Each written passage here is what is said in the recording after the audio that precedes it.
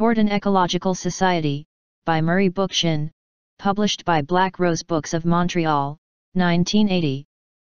Toward a Vision of the Urban Future. Without testament, observed Hannah Arendt, in Between Past and Future, without tradition, which selects and names, which hands down and preserves, which indicates where the treasures are and what their worth is, there seems to be no willed continuity in time, and hence, humanly speaking, neither past nor future, only sempiternal change of the world and the biological cycle of creatures in it.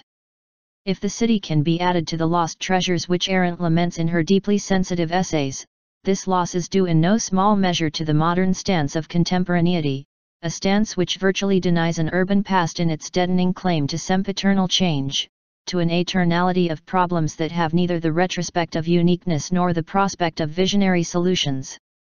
To the degree that the very word city is still applied to the formless urban agglomerations that blot the human landscape, we live with the shallow myth that the problems of the civic present are equatable with those of the civic past, and hence, in a sinister sense, with the civic future.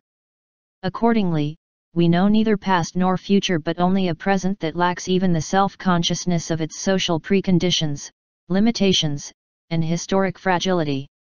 Our very language betrays the limitations within which we operate, more precisely, the preconceptions with which we define the functions of the modern city and our solutions to its problems. However operational it may be, the most unspoken preconception that guides our view of the modern city is an entirely entrepreneurial one. Indeed, all shabby moral platitudes aside, we simply view the city as a business enterprise.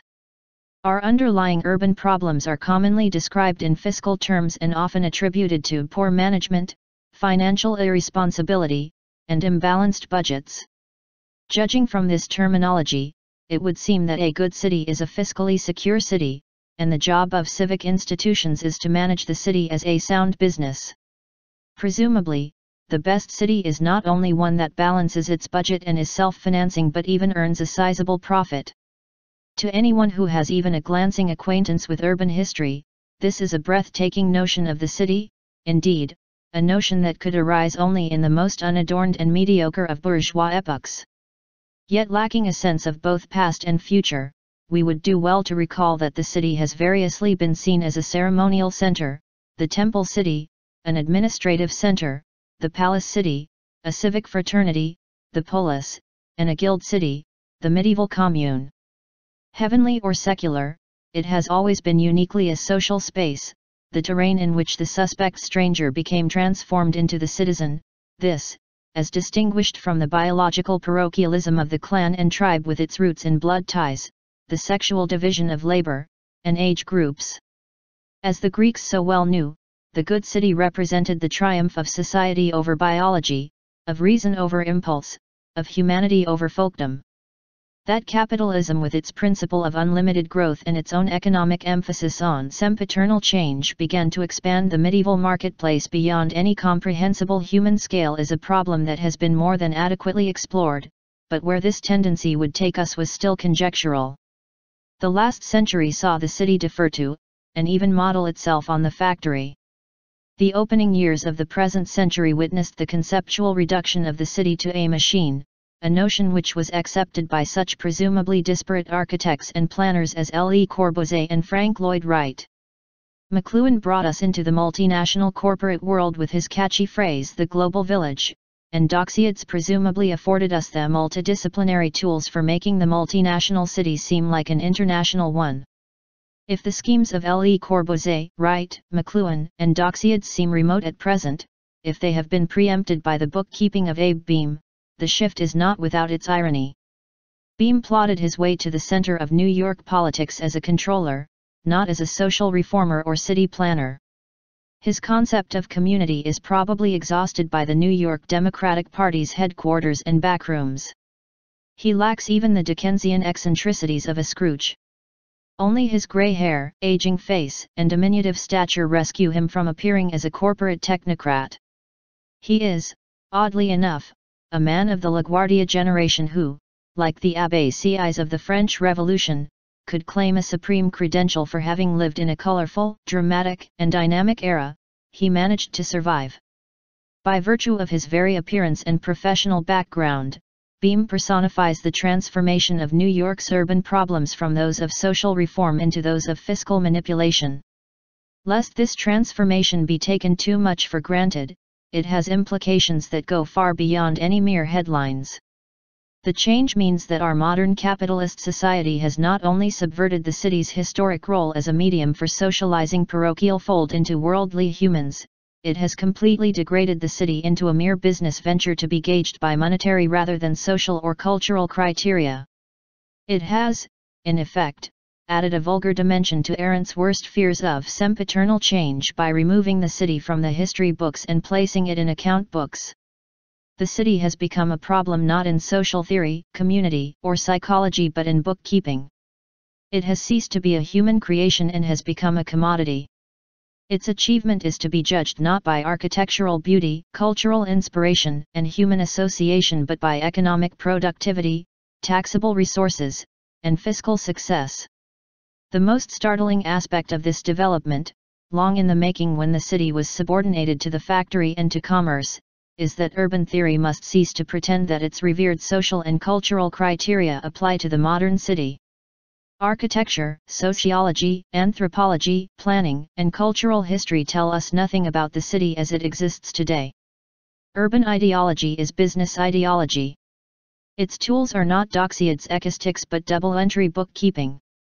The extent to which we have removed the city from the history books and placed it in the account books is evidenced not only by the declining cities of the Northeast but by the burgeoning cities of the Sun Belt. Success, here, is a quixotic form of failure, for the historic urban trend of our day has not been toward cities but rather a curious form of urbanization without cities. The devolution of the Sun Belt cities almost entirely into industrial and commercial mousetraps, to quote a Fortune journalist, has yielded a devastating form of success. Business has become a cult, growth, a deity, money, a talisman. The mythic has reappeared in its most mundane quantified form to create one of the most dehumanizing ideologies in urban history. In the plastic, unadorned subdivisions, high-rises, and slab office buildings of Los Angeles, Phoenix, Dallas, and Houston eastward to Tampa and Miami, life and culture have been sacrificed to the most robotized forms of mass production, mass merchandising, and mass culture. The faceless structures that sprawl across the southern rim lack the seasoning of history, of authentic cultural intercourse, of urban development and centering. The cities themselves have moved, for the most part, by huge leaps, not by evolution, and the propelling force of the leaps has been some sort of resource, be it copper or petroleum, aerospace, or electronics, range empires or agribusiness. The gold fever has never left the Sun Belt, it has merely produced gold in different, often more feverish ways. If the American empire found its original colonies on the western frontier, the Sun Belt cities have been its traditional outposts and provided the nodal points for its most aggressive domestic impulses.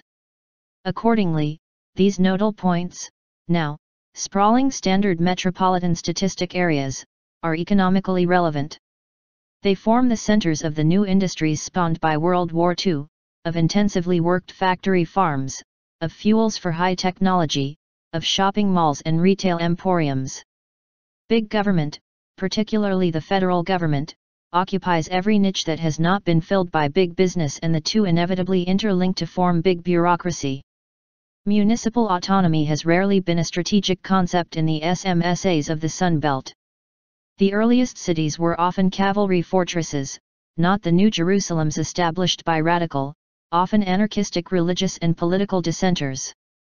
Although the frontier nourished the myth of rugged individualism, community, and vigilantism, its daily life and tenacious greed nourished self-interest and privatism. Not surprisingly, regional administration tends to supplant municipal administration, digesting not only neighborhoods but entire cities in the entrails of huge administrative bureaucracies. Citizenship, in turn, tends to be gauged more by the capacity to attract investment, make money, and engage in big spending than by civic activism and social reform. The northeastern cities are significantly different. New York, whose urban agony has made it paradigmatic for the cities of the entire region, was the most important point of entry for immigrants into the continent and their first point of contact with the realities of the American dream. The city achieved its elevated status not merely as a major port and financial center, but as the crucible in which the polyglot immigrants of Europe were melded into a usable labor force. American business itself accorded the city a special status, however resentfully and boorishly.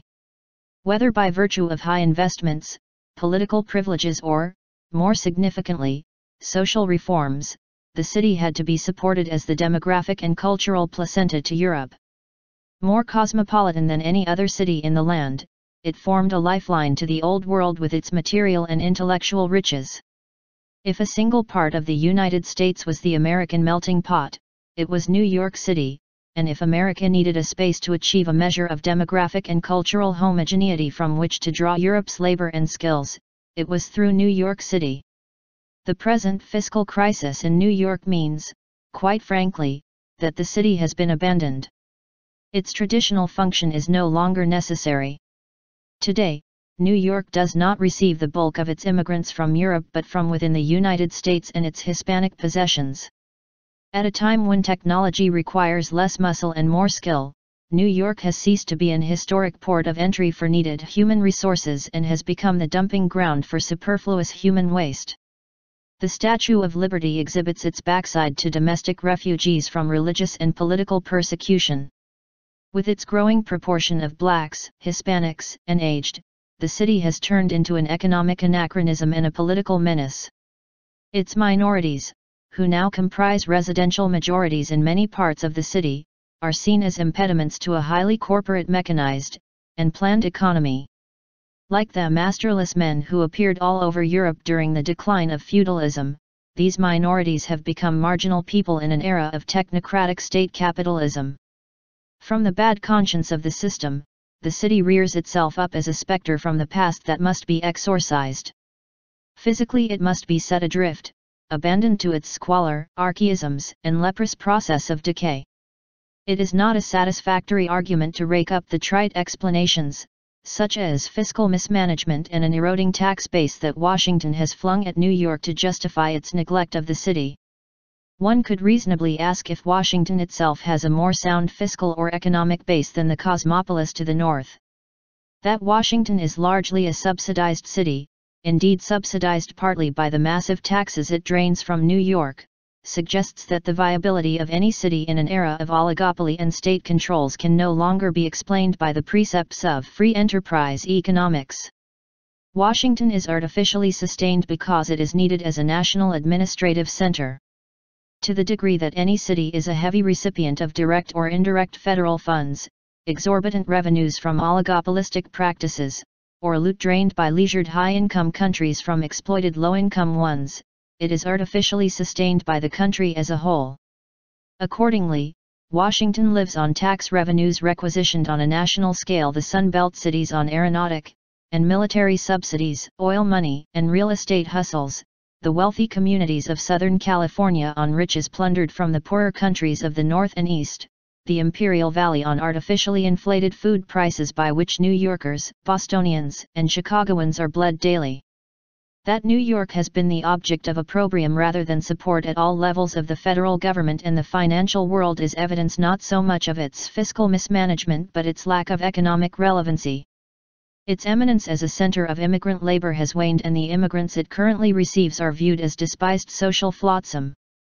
Perhaps no less significantly, the city has become politically dangerous.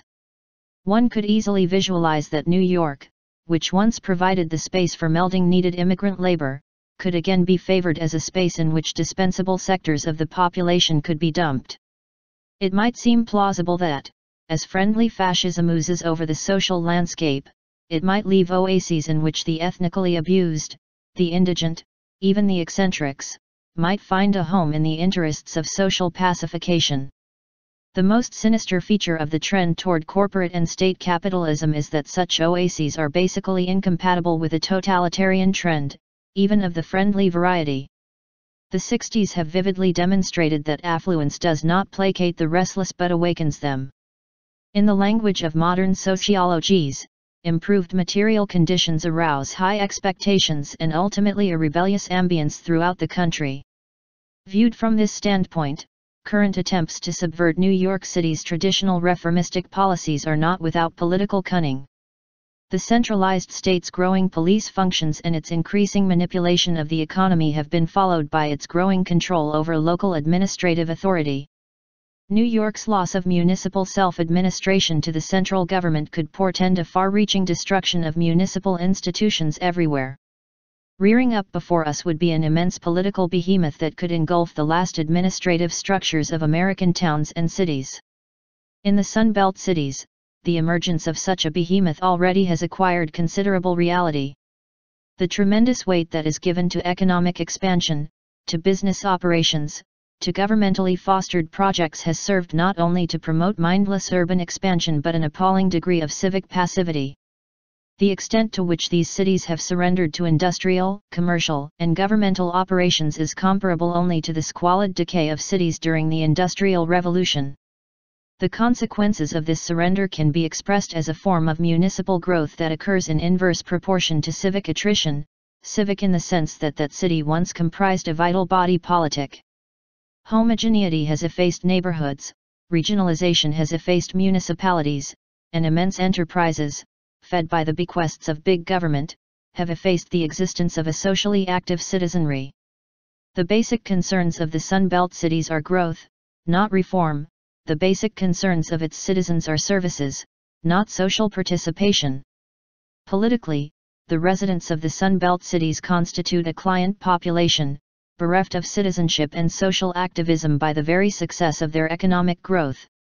To the degree that meaningful politics is practiced in these cities, it is bureaucratically orchestrated by business and government. If the great Hellenic standards of urbanism have meaning any longer for students of the city and its development, the disappearance of an active body politic, of an authentic, socially involved citizenry is equivalent to the death of the city itself. Greek social thought viewed the city as a public arena, a realm of discourse and rational administration that presupposed a public opinion, public institutions, and a public man. In the absence of such a public, there was no polis, no citizens, no community. The Sun Belt cities have replaced public life by publicity, by a spectacular, typically American form of dialogue that involves the promotion of political and economic entities. In the spectacularized world of publicity, even the classical market of free entrepreneurs is converted into oligopolistically managed shopping malls, democratic political institutions into appointed bureaucracies, and citizens into taxpayers. What remains of the city is merely its high residential density, not its urbane populace. If the municipal success of the Sun Belt cities is marked by civic failure, the municipal failures of the older cities have been marked by a certain degree of civic success. Owing to the decline of municipal services in the older cities of the Northeast, a vacuum is developing between the traditional institutions that managed the city and the urban population itself. These institutions, in effect, have been compelled to surrender a considerable degree of their authority to the citizenry. Understaffed municipal agencies can no longer pretend to adequately meet such basic needs as sanitation, education, health, and public safety. An eerie municipal no man's land is emerging between the institutional apparatus of the older cities and the people it professes to service. This no man's land, this urban vacuum, to be more precise, is slowly being filled by the ordinary people themselves. Far more striking than New York's fiscal crisis is the public response it has evoked. Libraries, schools, even hospitals, and firehouses have been occupied by aroused citizens, a trend that is significant not because amateurs can often exhibit a technical capacity to replace the services of professionals but rather the high degree of social activism that the crisis has aroused at a grassroots level.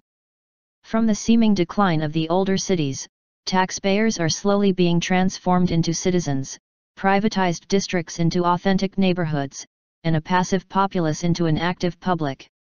It would be naive to overstate this trend and view it as a practical solution to the crises that beleaguer the northeastern cities. The awakening of public life in these cities will not end the erosion of their economic and fiscal bases. If the destiny of the American city is to be determined largely by its industrial and commercial growth potential, This very criterion implies a redefinition of the city as a business enterprise, not a social and cultural space. So conceived, the city will have ceased to exist precisely because of its strictly economic preconditions and its standards of successful performance. If the real historic basis of the city, on the other hand, is seen to be an active body politic and a spirited public life, then New York is more successful as an authentic municipality than Dallas or Houston. The evidence for this reawakening of citizen activity amidst urban decay is often compelling. For example, a convocation last year of Block Association representatives by the Citizens Committee for New York City and the Federation of Citywide Block Associations, yielded 1,300 activists who, according to a New York Times report, debated community with the zest, and frequently the contentiousness, of an election year political convention. The report notes that the neighborhood activists were guided by the conviction that civic betterment starts on the block where one lives. However oppressive the problems discussed, crime, sanitation, housing improvements, fundraising, recycling, daycare and fighting City Hall, the mood of the activists was anything but grim. There was almost an evangelical, upbeat spirit as block leaders told of ways they had successfully dealt with safety problems or found new techniques of raising money for tree plantings. It matters little that the issues raised may often be trivial and inconsequential. What is far more important than the agenda of such forums is the extra-parliamentary nature of the forum itself and the participatory features of the association. Convocations of molecular civic groups like block associations that resemble a political convention in a normal year mark a rupture with institutionalized governmental processes. They comprise, in Martin Buber's sense, social structures as distinguished from political ones. Power acquires a public, indeed a personal, character which, to the bureaucrat, is a kind of social vigilantism and anarchy, and to the participant is a town meeting. The energy that buoys up the convocation, the anti-hierarchical character that often marks its organization, and the verve of its participants implies a renewed sense of power as distinguished from the powerlessness that constitutes the social malaise of our times. The trivialities of the agenda should not blind us to the historic importance of municipal reawakenings at this level of action. The role of civic activism as means for far-reaching social change dates back to the American and French revolutions, and formed the basis for revolutionary change in the Paris Commune of 1871. In revolutionary America, the nature of city government came in for heated discussion, observes Merrill Jensen in a fascinating discussion of the period. Town meetings, whether legal or informal, had been a focal point of revolutionary activity. The anti-democratic reaction that set in after the American Revolution was marked by efforts to do away with town meeting governments that had spread well beyond New England to the mid-Atlantic and southern states.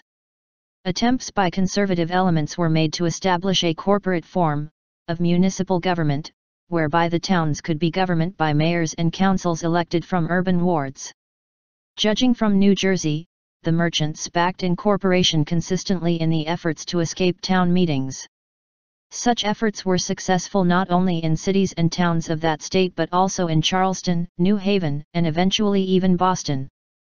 Jensen, addressing himself to the incorporated form of municipal government and restricted suffrage that replaced the more democratic assembly form of the revolutionaries of 1776 in Philadelphia, expresses a judgment that could apply to all the successful efforts on behalf of municipal incorporation following the Revolution. The counter-revolution in Philadelphia was complete.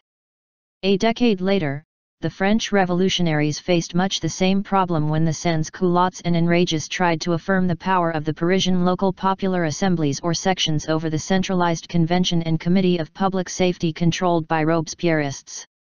Ironically, the final victory of the convention over the sections was to cost Robespierre his life and end the influence of the Jacobins over subsequent developments. The municipal movement, indeed a rich classical heritage of the city as community that had nourished the social outlook of German idealism and later utopian socialist and anarchist theories, dropped from sight with the emergence of Marxism and its narrow class analysis of history. Yet it can hardly be ignored that the Paris Commune of 1871, which provided Marxism and anarchism with its earliest models of a liberated society, was precisely a revolutionary municipal movement whose goal of a social republic had been developed within a confederalist framework of free municipalities or communes. Although the older northeastern cities of the United States hardly bear comparison with their own ancestral communities of 2 centuries ago, much less revolutionary Paris, it would be myopic to ignore certain fascinating similarities. The block committees of New York City are not the town meetings of Boston or the sections of Paris. They do not profess any historic goals for the most part, nor have they advanced any programmatic expression in support of major social change. But they clearly score a new advance in the demands of their participants, primarily, a claim to governance in the administration of their blocks, a proclivity for federation, and in the best of cases, an emerging body politic. The city itself is riddled by tenants' associations, ad hoc committees and councils to achieve specific neighborhood goals, a stable neighborhood housing movement, and broad-spectrum organizations that propound an ideology of neighborhood government. These groups, often networks, that advance a concept of decentralized self-management, however intuitive their views, stand out in refreshing relief against a decades-long history of municipal centralization and neighborhood erosion. Even demands of municipal liberty are being heard in terms that are more suggestive of an earlier civic radicalism than its proponents are prepared to admit. In a number of instances, such block and neighborhood organizations have gone beyond the properties of convocations, fundraising, sanitation, public safety, and even demonstrations to take over unused or abandoned property and stake out a moral right to cooperative ownership. Apart from episodic occupations of closed libraries, schools, and a people's firehouse, the most important of these occupations have been neglected or uninhabitable buildings. One such action, now called the East 11th Street Movement, has achieved a national reputation. Initially, the movement was a Puerto Rican neighborhood organization, one of several in the Lower East Side of Manhattan, which formed an alliance with some young radical intellectuals to rehabilitate an abandoned tenement that had been gutted completely by fire. The block itself, one of the worst in the Hispanic ghetto, had become a hangout for drug addicts, car strippers, muggers, and arsonists. Unlike most buildings which are taken over by squatters, 519 East 11th Street was a city-acquired ruin, a mere shell of a structure that had been boarded up after it had been totally destroyed by fire. This building was to be totally rebuilt by Coopers, composed for the most part of Puerto Ricans and some whites, by funds acquired from a city program that accepts labor as equity for loans, the now famous Sweat Equity Program. Note: there is, in fact, no official sweat equity program in New York City. The program is the legal and funding nexus which youthful activists on the East 11th Street Project and UHAB, a New York homesteading group, created when early attempts were made to rebuild abandoned structures in the city. For the most recent survey of sweat equity projects in New York, see the 3rd Annual Progress Report of the Urban Homesteading Assistance Board. End note. The movement's attempts to acquire the building, to fund it, to expand its activities to other abandoned structures were to become a cause célèbre that has since inspired similar efforts both in the Lower East Side and other ghetto areas. To a certain degree, the building was taken over before sweat equity negotiations with the city had been completed. The city was patently reluctant to assist the co-opers and apparently yielded to strong local pressure before supplying aid. The building itself was not only rebuilt but also retrofitted with energy-saving devices, insulation, solar panels for preheating water and a Jacobs wind generator for some of its electric power. An account of the conflicts between the East 11th Street movement, the city bureaucracy, and finally Consolidated Edison would comprise a sizable article in itself. What is perhaps the most significant feature of the project is its libertarian ambience. The project was not only a fascinating structural enterprise, it was an extraordinary cooperative effort in every sense of the term. Politically, the movement was fighting City Hall, and it did so with an awareness that it was promoting decentralized local rights over big municipal as well as big state and federal government. Economically, it was fighting the financial establishment by advancing a concept of labor, sweat equity, over the usual capital and monetary premises of investment. Socially, it was fighting the preeminence which bureaucracy has claimed over the community by intervening and often disrupting the maddening regulatory machinery that has so often, in itself, defeated almost every grassroots movement for structural and neighborhood rehabilitation. All of these conflicts were conducted with a minimal degree of hierarchy and a strong emphasis on egalitarian organizational forms. Participants were encouraged to voice their views and freely assume responsibility for the building itself and the group's conflicts with municipal agencies and utilities. This organizational form has been preserved after the rebuilding of 519 East 11th Street was completed and occupied. The entire block was, and, in part, remains, involved in varying degrees with the group's activities and its efforts to reclaim other buildings in the area. Many participants have acquired a heightened sense of social awareness as a result of their own efforts to achieve a degree of municipal liberty, if only for their own physical space and nearby blocks. Activists who remain involved with the larger aspects of the project, its explosive political, social, and economic implications, have a radical consciousness of their goals. What began as a desperate effort of housing co-opers to rescue their own homes, in effect, has become a social movement. Such movements, in some cases involving illegal seizures of abandoned buildings, are growing in number in New York and other older cities. Although they have not always exhibited the staying power and libertarian ambience of the East 11th Street movement, they must be seen in terms of the context they have themselves created.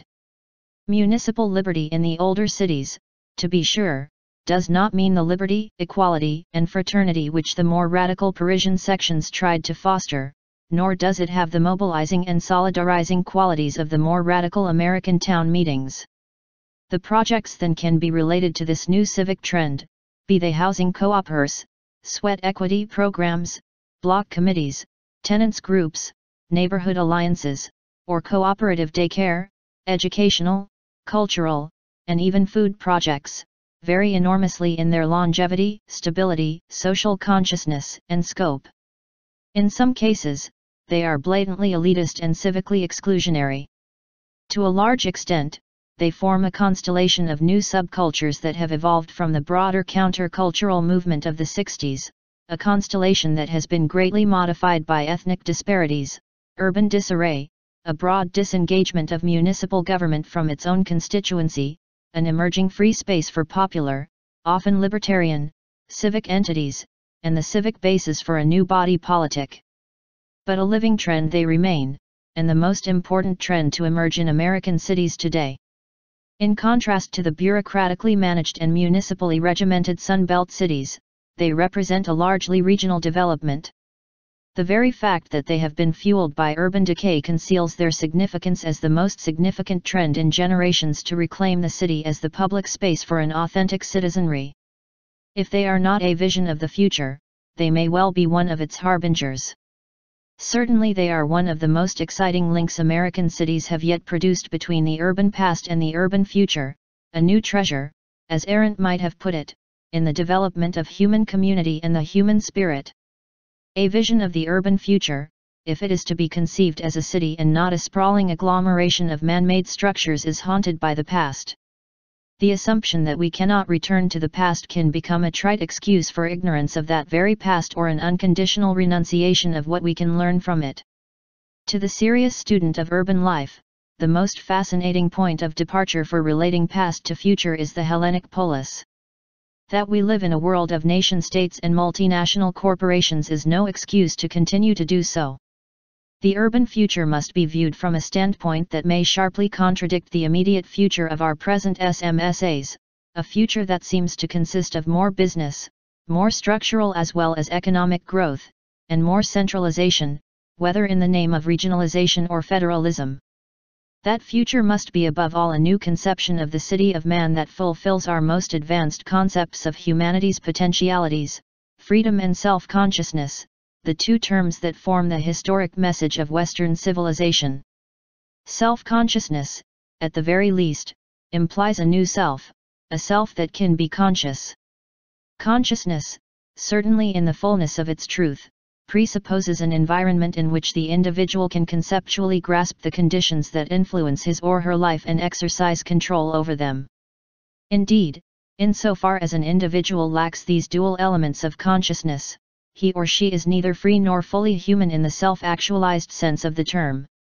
Denied intellectual and institutional access to the economic resources that sustain us, to the culture that nourishes our mental and spiritual growth, and to the social forms that frame our behavior as civilized beings, we are not only denied our freedom and our ability to function rationally but our very selfhood. The great cultural critics of society have voiced this conclusion for centuries. This conclusion has even more relevance today, an era of social decay that seems almost cosmic in its scale, than at any time in the past.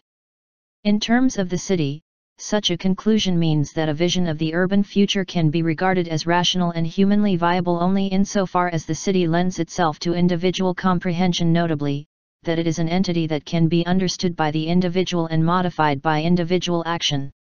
That the city whose population can be taken in at a single view, Aristotle, that is, scaled physically and numerically to human dimensions, remained essential to the Hellenic ideal of the polis is merely another way of saying that a city without a citizenry, an active body politic, is not a city, indeed unworthy of anything but barbarians.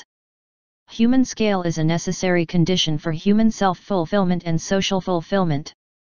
A humanistic vision of the future city must rest on the premise that the authentic city of man is comprehensible to its citizens, or else they will cease to be citizens and public life itself will disappear. A vision of the urban future is thus meaningless if it does not include from its very outset the decentralization of the great SMSAs, the restoration of city life as a comprehensible form of public life. Still another vision of the future must include the recovery of face-to-face form of civic management, a selfhood that is formed by self-management in assemblies, committees, and councils. We can never outgrow the Hellenic ecclesia or the American town meeting without debasing the word growth to mean mere change rather than development. The existence of an authentic public presupposes the most direct system of communication we can possibly achieve, notably, face-to-face communication. Again, another of Aristotle's caveats is appropriate here. In order to decide questions of justice and in order to distribute the offices according to merit, it is necessary for the citizens to know each other's personal characters, since where this does not happen to be the case, the business of electing officials and trying lawsuits is bound to go badly. Haphazard decision is unjust in both matters, and this must obviously prevail in an excessively numerous community. It need hardly be emphasized that Aristotle would have been appalled as much by the telecommunications of a global village as he would have been by the very concept of the world as a huge city or village. Human scale thus means human contact, not economic, cultural, and institutional comprehensibility alone. Not only should the things, forms and organizations that make up a community be comprehensible to the citizen, but the very individuals, their personal characters, who form the citizen body. The terms citizen body, in this sense, assume more than an institutional concept, they take on a physical, existential, sensory, indeed protoplasmic, quality. Thus far, I have been careful to stress the conditions that foster public life rather than the things that make for the good life materially. Decentralization and human scale have been emphasized as the basis for a new civic arena. Whether they are more efficient systems of social organization or more ecological types of association, as some writers have argued, has not been emphasized. That a city, landscaped into the countryside, will promote a new land ethic and afford its citizens greater access to nature, perhaps even restore the urbanized farmers so prized by the Athenian polis and Republican Rome, adds to the case for physical environment. But ultimately it is the very need for a reactivated citizenry that must be stressed over efficiency, ecological awareness, and vocational roundedness. Without that citizenry we now face the loss not only of our cities, but of civilization itself. Finally, the recovery of a body politic and a civic community can scarcely be imagined without the communitarian sharing of the means of life, the material as well as social communizing that authentic community presupposes. In a technological world where the means of production are too powerful to be deployed any longer for means of domination, it is doubtful if society, much less the city, can survive a privately owned economy riddled by self-interest and an insatiable need for growth. More than the good life, materially speaking, is involved in a communitarian system of production and distribution, the very existence of a coherent community interest is now at issue. Here, too, Hellenic culture has much to teach us about the future. Private interest cannot be so dominant a motive in social relationships that it subverts the public interest. If private property once formed an underpinning of individualism in the corporatized cities of the past, such as the guild-directed medieval towns, today, in the free market of giant oligopolies, it has become the underpinning of naked egotism, indeed, the institutionalized expression of a social behavior of the most ruthless kind. If the city is to become a public body of active citizens, it must extend the public interest to the material as well as institutional and cultural elements of civic life. Here we can part company with the Hellenic outlook and view the future as more than a recovery of the past. Modern technology, hard, soft, appropriate, or as I would prefer to call it, liberatory, has finally made it possible for us to eliminate the fears which stalked Aristotle, an overpopulous polis of foreigners and medics, who will readily acquire the rights of citizens. To these potential upstarts, one might also add slaves and women. The leisure or scully, the freedom from labor, that made it possible for Athenian citizens to devote their time to public life is no longer a birthright conferred by slavery on an ethnic elite but one conferred by technology on humanity as a whole. That we may feel free to reject that birthright for a simpler, labor-intensive way of life is a historic privilege that itself is conferred by the very existence of technology. Although a global village created by telecommunications would be an abominable negation of the city as a citizen body, global citizenship in clearly defined cities would constitute its highest actualization, the civic socialization of parochial folk into a universal humanity. This vision of the urban future must now stand as it is, vague, perhaps, and broad but hopeful. Any additions or details would be utopian in the worst sense of the word. They would form a blueprint that seeks to design without discussion and impose without consent. A libertarian vision should be a venture in speculative participation.